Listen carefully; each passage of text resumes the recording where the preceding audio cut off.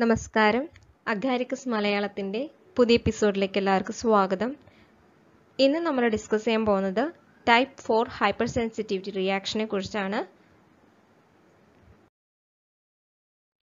It is also known as delayed type hypersensitivity or DTH.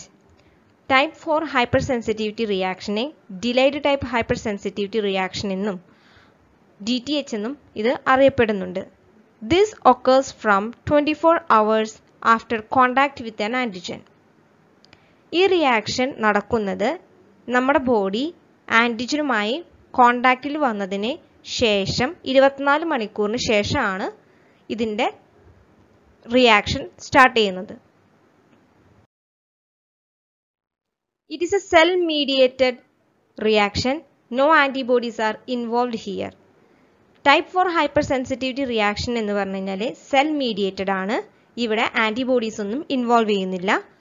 ഇതുവരെ നമ്മൾ discuss ചെയ്ത ബാക്കി 3 ഹൈപ്പർ സെൻസിറ്റിവിറ്റി റിയാക്ഷൻസും ഹ്യൂമറൽ മീഡിയേറ്റഡ് ആണ്. And mainly T cells are involve here. They are TH1 cells, TH17 cells, TC cells. ഇവിടെ മെയിനായിട്ട് T cells ആണ് type 4 hyper sensitivity റിയാക്ഷനിൽ involve ചെയ്യുന്നത്. അതിലെ പെർട്ടിക്കുലർ കറക്റ്റായിട്ട് പറയുകയാണെങ്കിൽ TH1 cells, TH17 cell, T cytokine cells ഒക്കെയാണ് മെയിനായിട്ട് ഈ ആക്ടിവിറ്റിയിൽ പാർട്ടിസിപ്പേറ്റ് ചെയ്യുന്ന cells. In this reaction, T cells together with dendritic cells, macrophages and cytokines. Type 4 hyper sensitivity റിയാക്ഷനിലെ T സെൽസിന് ഒറ്റയ്ക്ക് പാർട്ടിസിപ്പേറ്റ് ചെയ്യാൻ പറ്റില്ല. ടി സെൽസിൻ്റെ കൂടെ എപ്പോഴും dendritic cells, macrophages cells, cytokines ഇവ ഏതെങ്കിലുമൊക്കെ തന്നെ ഒപ്പം പ്രസൻ്റ് ആയിരിക്കും. Reaction develop by 2 stages, sensitisation stage and effector stage. 2 stage ആയിട്ടാണ് ടൈപ്പ് 4 ഹൈപ്പർ സെൻസിറ്റിവിറ്റി റിയാക്ഷൻ നടക്കുന്നത്, sensitisation സ്റ്റേജും effector സ്റ്റേജുമായിട്ട്. In the sensitization stage, T cells are sensitized and memory T cells are produced. Sensitization stage T cells sensitize ആയിട്ട് memory T cells produce ചെയ്യാണ് ചെയ്യുന്നത്. In the effector stage, activated by the when the same antigen re-entered the body. Effector stage activate ആകുന്നത് എപ്പോഴാണോ same ആൻറ്റിജൻ്റെ റീഎൻട്രൻസ് ഉണ്ടാകുന്നത് ബോഡിയിലേക്ക്, അപ്പോഴാണ് effector stage activate ആകുന്നത്. That time host tissue damage will occur. ആ സമയത്ത് എന്തായാലും ഹോസ്റ്റിൻ്റെ ടിഷ്യൂ ഡാമേജ് എന്തായാലും നടന്നിരിക്കും. ഇനി നമ്മൾ ഡിസ്കസ് ചെയ്യാൻ പോകുന്നത് ടൈപ്പ് 4 ഹൈപ്പർ സെൻസിറ്റിവിറ്റി റിയാക്ഷൻ്റെ മെക്കാനിസത്തിനെ കുറിച്ചാണ്. When the antigens enter the body, dendritic cells are taken up these antigen. എപ്പോഴാണോ ആൻറ്റിജൻസ് ബോഡിയിലേക്ക് എൻ്റർ ആവുന്നത് ആ സമയത്ത് ഡെൻഡ്രൈറ്റിക് സെൽസ് ഈ ആൻറ്റിജനെ ടേക്കപ്പ് ചെയ്യും.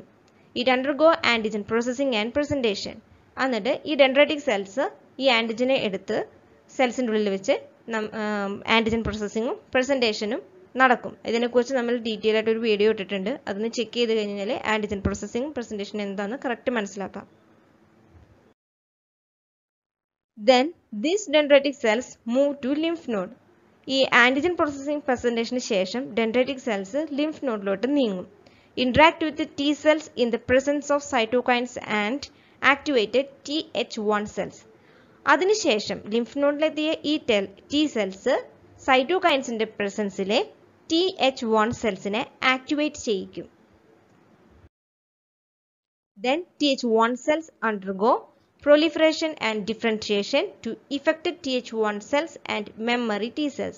അതിനുശേഷം TH1 സെൽ പ്രൊലിഫറേഷനും ഡിഫറൻഷിയേഷനും നടക്കും. അതിനുശേഷം TH1 ഇഫക്റ്റർ സെൽസിനെയും മെമ്മറി T സെൽസിനെയും ഇവിടെ പ്രൊഡ്യൂസ് ചെയ്യും. And they move to the site of infection, work for elimination of the pathogens. അതിനുശേഷം ഈ സെൽസ് എവിടെയാണോ ഇൻഫെക്ഷൻ ഉള്ളത് അങ്ങോട്ടേക്ക് പോയി ആ പാത്തോജൻസിനെ എലിമിനേറ്റ് ചെയ്യും.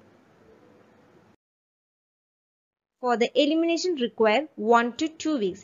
ഈ എലിമിനേഷനെ 1 മുതൽ 2 ആഴ്ച വരെ നീണ്ടു നിൽക്കും അതിൻ്റെ എലിമിനേഷൻ. കാരണം ഇത് delayed type hyper sensitivity reaction ആയതുകൊണ്ട്. When the same antigen re-entered the body, memory T cells activated by cytokines and produce TH1 cells.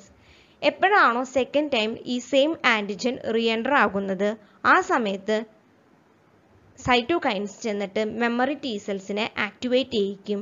എന്നിട്ട് മെമ്മറി T സെൽസ് ആണ് TH1 സെൽസിനെ പ്രൊഡ്യൂസ് ചെയ്യുന്നത്.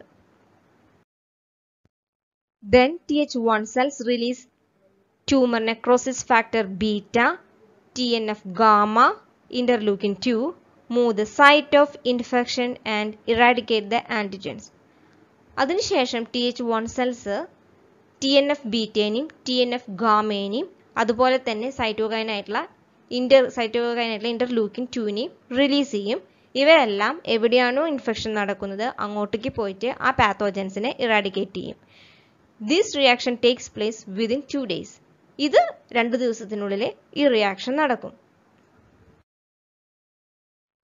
Type 4 hypersensitivity റിയാക്ഷന്റെ എക്സാമ്പിൾസുകളാണ് contact dermatitis, multiple sclerosis, diabetes mellitus type 1, tuberculosis എന്നിവ.